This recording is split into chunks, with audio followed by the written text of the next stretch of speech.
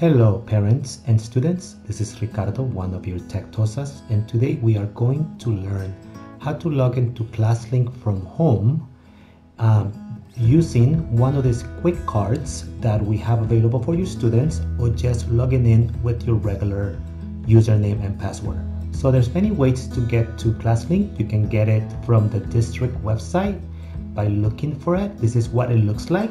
But you can just go to the district and then scroll down to the bottom, and we have a place where we can log in. Okay, so if you click on it, it's going to take you to our ClassLink page. Once you're here, you'll notice that if you know your username and password, you can just put it right in there and it's going to log you in automatically.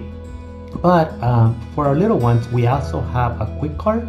By going to the bottom to this little circle in between the heart, you can actually click on it, and when you click on it, you have the ability to log in with a quick card. So we're going to click on it. Okay, once we click on it, the computer is going to ask you if you want to give your camera permission to be used with ClassLink. So you want to go ahead and say yes or click allow. Once you do that, then the camera should open for you. Sometimes it takes a little bit of time, but you will see that it's going to open for you. And once it's open, you want to basically put the quick card right in front of the camera, and you will see that it is going to log you in. So once you are logged into ClassLink, you'll see right now that your student has access to many of the apps or instructional platforms that we use for our district. So you'll see that they'll have things like Sora, which is our reading digital reading app. Down here, you will also see that they have access to their McGraw-Hill, which is our ELA English, our Google Classroom. But the first time that the kids use this, because they are home, it is going to ask for an extension that they have to install.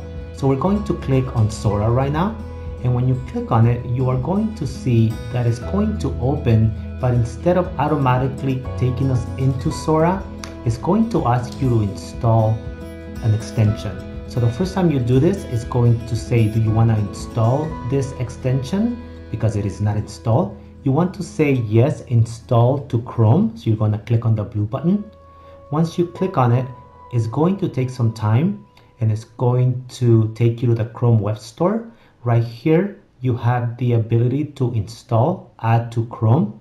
You want to click on Add to Chrome, and once you click on it, it's going to say, do you want to add this extension? You want to say yes, and then on the top right, you're going to see that it's going to give you a notice saying this extension has been added to your browser. So now that we have the extension, you can close that. You can close these two tabs that we had open before. So we're going to close our Chrome Web Store. We're going to close the window with the extension, and we're going to go back to ClassLink. And now you will notice that if we go to Sora or any of your platforms, you're going to click, and now because we have the extension, your students should automatically be logged in to anything that they want to use, whether it be Google Classroom, Sora, Wonders, our Math platform. So if you have any question, please contact your school or district.